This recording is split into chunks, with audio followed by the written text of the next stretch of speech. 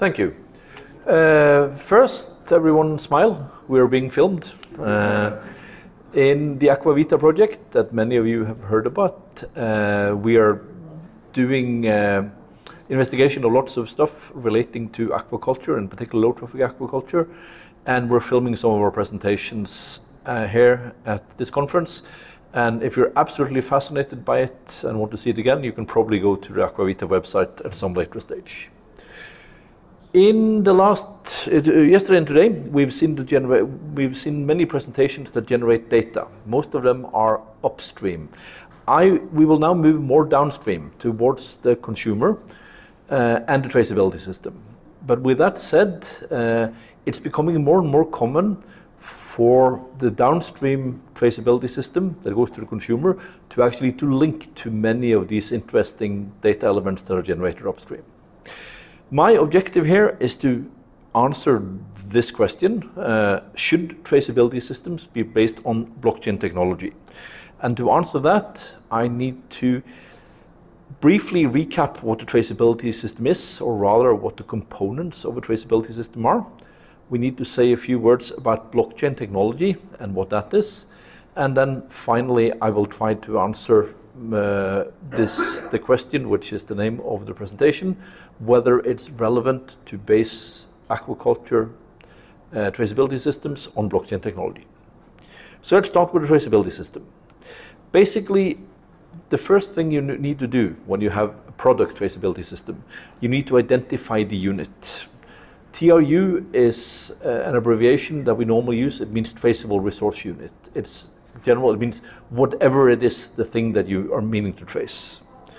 We know in the aquaculture industry, depending on whether we're tracing to business or the consumer, we can have labels with barcodes, we can have RFID chips in business to business, we can have QR codes normally when we talk to or give information to the consumer. So that's where we start. We need to establish a link between the physical world, where the fish is or the product, and the virtual world, where the data is. So that's the first part. That is the starting part of any traceability system. We need to do things like establish code type and structure, uniqueness and granularity, and we need some means of physically associating this identifier to the unit we're tracing. Fine, we've done that. Now, the next thing we look at in the traceability system is what's called transformations, because food chains in general and seafood chains in particular are characterized by a large number of transitions, a very complicated supply chain with lots of transformations, with fish being joined up and split together, or not only fish, but ingredients and feed and all the other stuff. It's being joined up and split together and joined up and split together. And so you get quite complicated trees. If you've ever looked at an industrial traceability system, it normally has the functionality to visualize for you a traceability tree.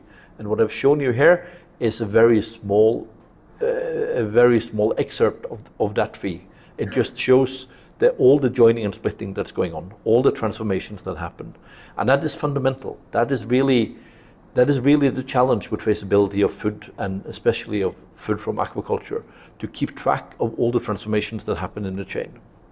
And that means that we need to record them, we need to do weights and percentages, we need to record some metadata with respect to when does it happen, where does it happen, under what conditions, and so on. So now we've sort of built an infrastructure that we can connect data to. So now we get to the actual attributes. And those are basically anything. It's an overwhelmingly long list of information that we can attach to this infrastructure we've just established. I've just shown you the first page or so. There is an ISO standard for naming data elements in aquaculture.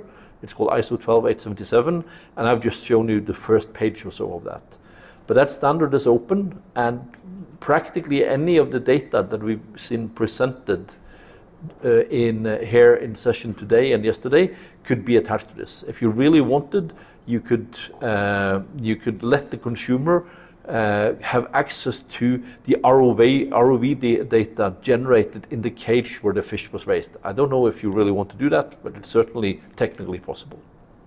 So now we have our three components.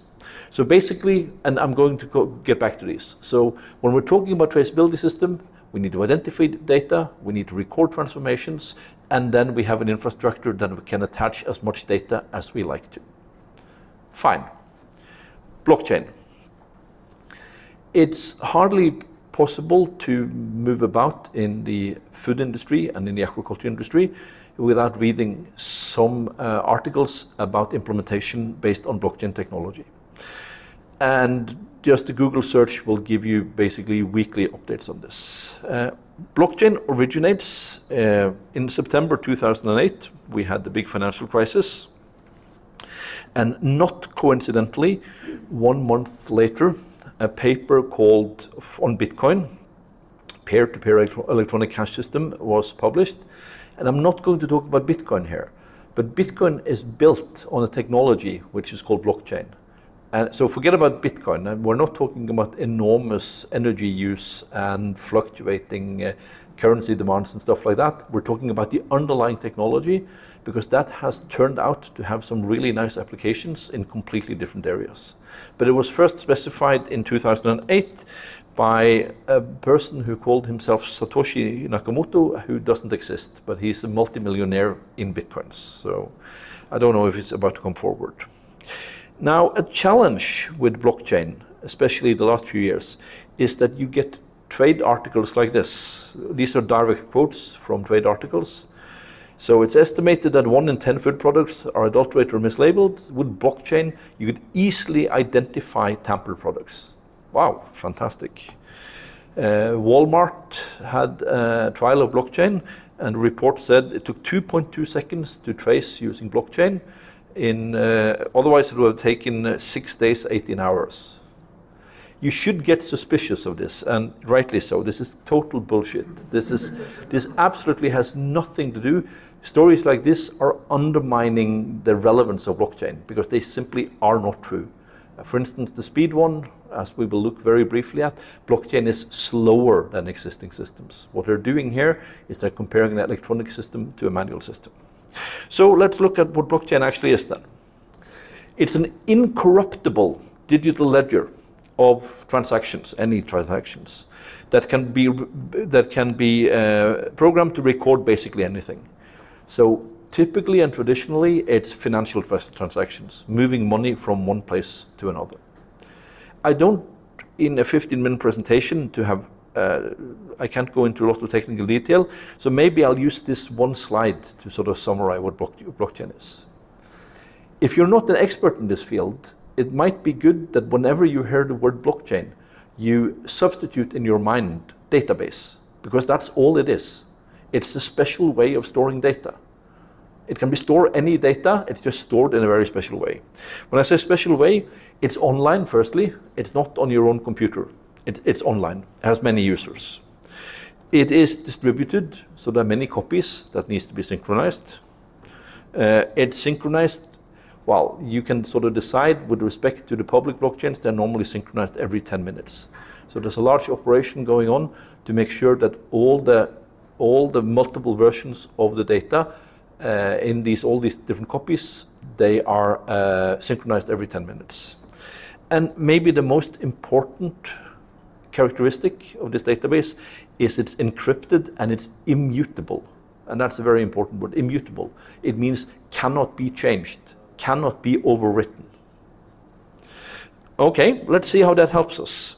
So blockchain is an online virtual construct, whereas we live in the aquaculture. Maybe this is not the best illustration. That I don't know what a tractor does in aquaculture, but it's at least an illustration of a physical world. And what we have is, as always, the challenge is getting data from the physical world and into the virtual world. And that is always the challenge. Because blockchain doesn't solve the garbage in, garbage out challenge. It still remains. There's no guarantee that data recorded in using blockchain technology are any more accurate than regular data. But there are some advantages. And let's go back to the traceability system. Does blockchain technology help us with identification of units? No, it doesn't. We need to do identification in the same way. We need to do RFID chips or labels or QR codes or whatever. That is unchanged, because that's the link between the physical system and the virtual system. Does it help us with the attributes, this long list of data elements? Well, not really, not directly. But as we will very briefly see, blockchain can help make data more interoperable. It can be helpful when it comes to joining data from different sources. And that gives us sort of an extra means of verification for some of the data elements. But that's not really the main selling point of blockchain. The main selling point of the blockchain is the transformations.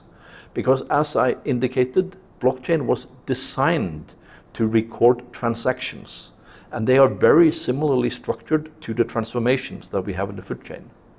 So that means that inherently in a system that records transactions in our for us transformations, that is a very well structured, that's a database that is well structured for our purpose.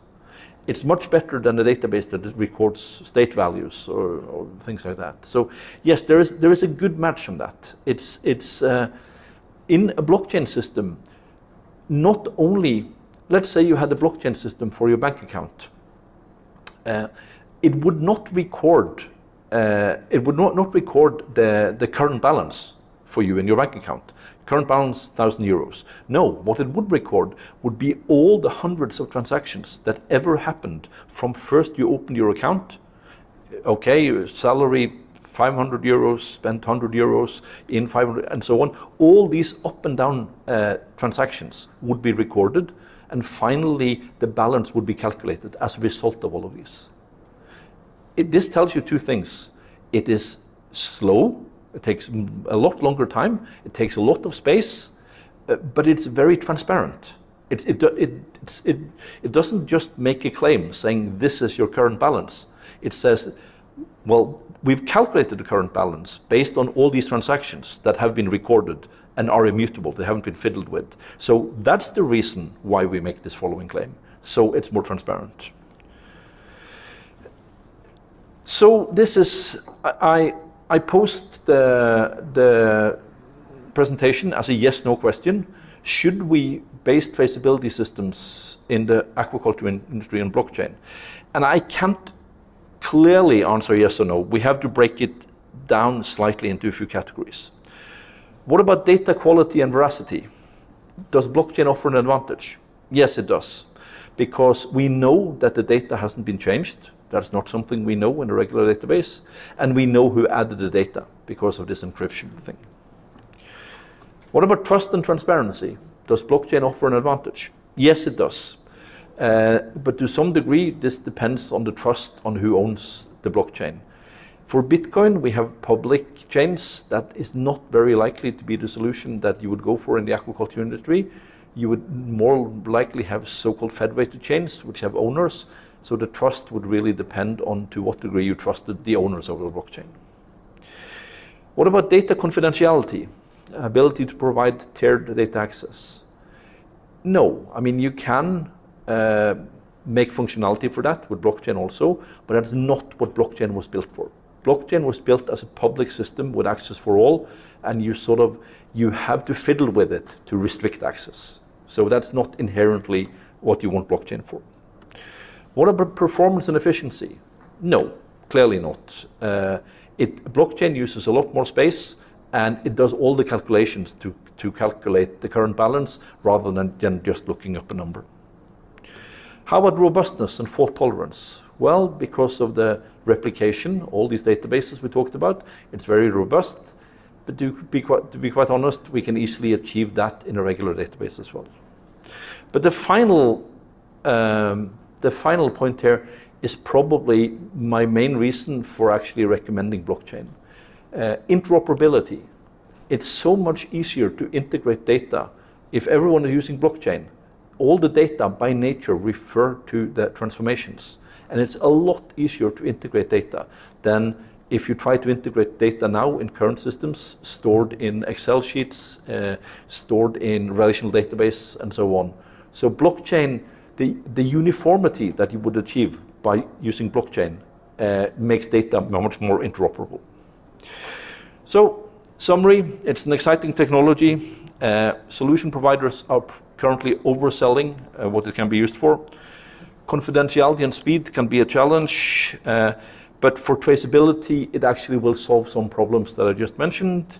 This was the 15-minute version. There's actually a report. I'm from Nofima. I don't think I mentioned that. It's the Norwegian Institute for Food Research, and we made a report on this, and we're doing quite a lot of blockchain work. If you're from one of the countries high up in Europe, we're doing a blockchain in the seafood industry workshop on the 24th and 25th of November. If you're interested, please contact me. Thank you for your attention.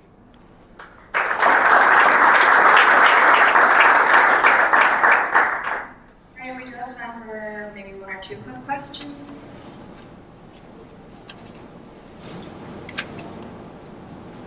I'm curious. So the advantages in general of food traceability, it's over in detail.